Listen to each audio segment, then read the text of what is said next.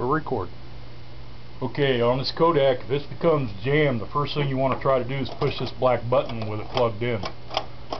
This is a manual eject, which will eject the slide out of the inside of the machine.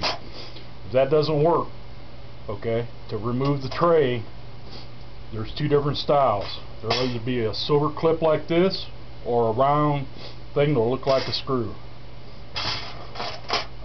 You turn it, and that'll unfasten and allow you to remove the tray. Now, once you do that, you can clear any bind that's in the machine. On the bottom here, this will be out of place because you stopped it from other than zero. There's two different styles. This one has a metal piece in it that allows the tray to go back to where it needs to be, and it'll lock in place. Or there's a style that has this lever inside that basically does the same thing. That piece has to be locked in place to start at zero,